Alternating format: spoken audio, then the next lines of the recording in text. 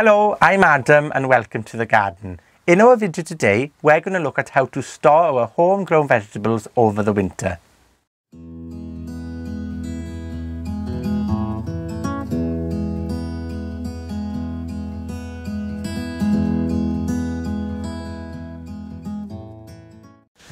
Knowing how to store our homegrown vegetables properly is vitally important if we wish to live more self-sustainable lives.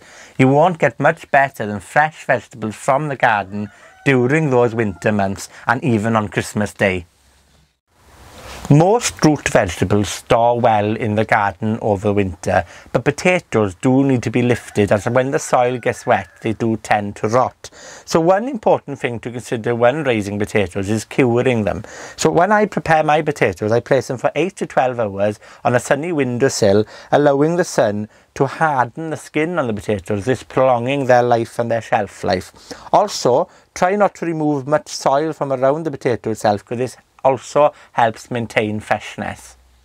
There are many ways you can store potatoes, but personally I like to store them individually wrapped in newspaper. So I get the potato like this and I wrap it up in newspaper like that and then store it in a drawer safely in a cool, dark and dry place. You can also store them in sacks as well, it's up to you, but store them individually like this, although it seems laborious, means that if you have one rotten potato in a bunch, it doesn't affect the other potatoes, this ensuring that you have a good crop of potatoes kept over winter.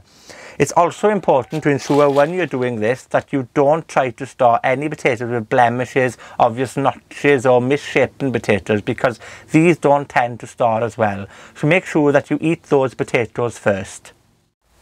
Another vegetable that stores well over the winter months are those of the allium family, such as onions or garlic.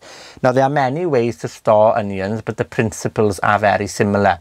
It's important that we cure the onions for around 3 weeks in a sunny position, allowing the skin itself to strengthen, creating a protective layer around the onion bulb.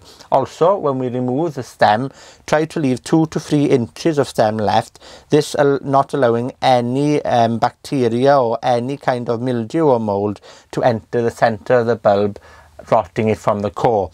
Likewise with garlic as well. Now, you can store onions platted and hang them in a dry position, or keep them in a drawer like I've done here. So if you have an old drawer or an old bedside cabinet that you could recycle or repurpose at home, they make ideal vegetable storage units, only that to ensure that you create some ventilation holes in the back of those cupboards to allow the air to flow around the veg. Many of our most common and favourite vegetables that we have here in Wales can remain in the garden over the winter months, such as leeks, cabbages, lettuce, celery, carrots, parsnips, you name it, the beetroot or the swede that I have beside me in these beds here. They all fare well in cooler winter temperatures, and some vegetables, in fact, such as swede and parsnips, actually are far tastier after a few weeks of cold weather and frost. So think of your garden as a fridge, keeping your vegetables fresh during the winter months. But remember, only harvest bit by bit rather than harvest a lot at the same time, because the growing season comes to an end by November. Most leafy vegetables such as cabbages won't continue growing through the winter months, and therefore you won't have a replenished stock of vegetables.